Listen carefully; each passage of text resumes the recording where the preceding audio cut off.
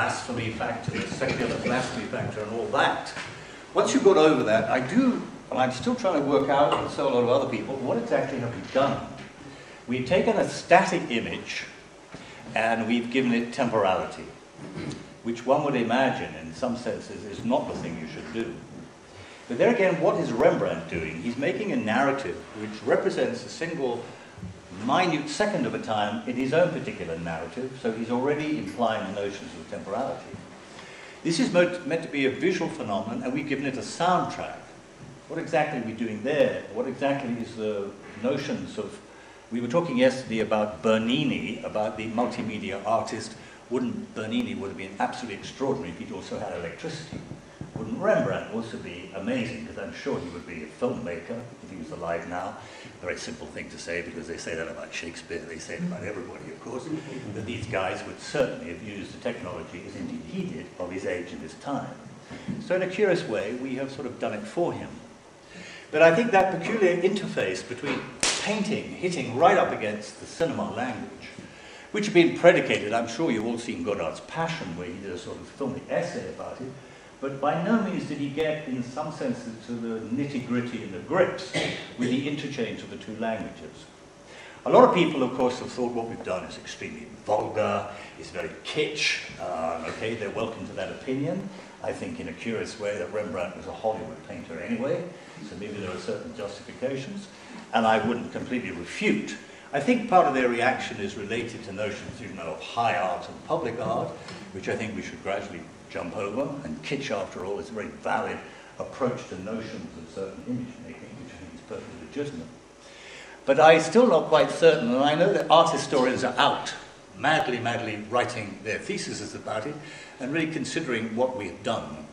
Some people think we have overreached completely and created a situation where painting in a curious way can never be the same again. That sounds like a grand statement.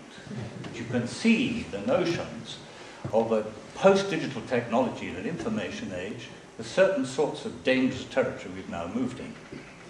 As evidence of that, apart from our extremely eminent guest here, Wolfgang, who came to see it, we also had the director of the Prado in Madrid, who's invited me to do something similar to Velázquez Las Meninas.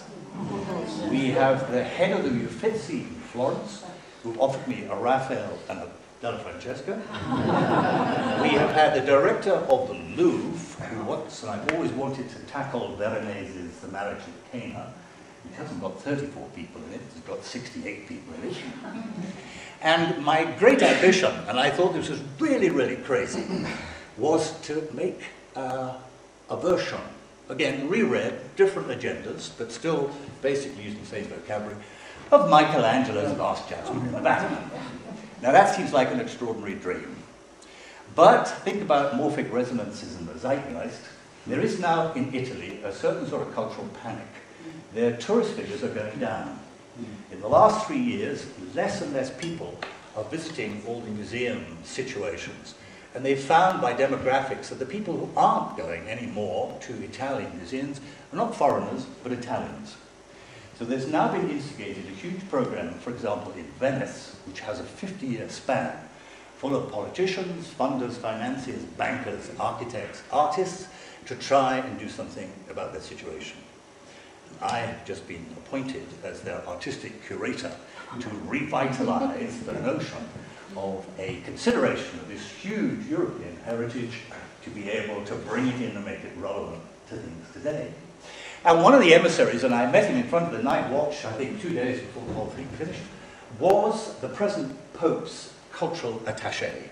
And he said, don't be too dispirited about the possibility of coming to the Vatican and maybe even doing the Sistine Chapel. I finish. Any questions?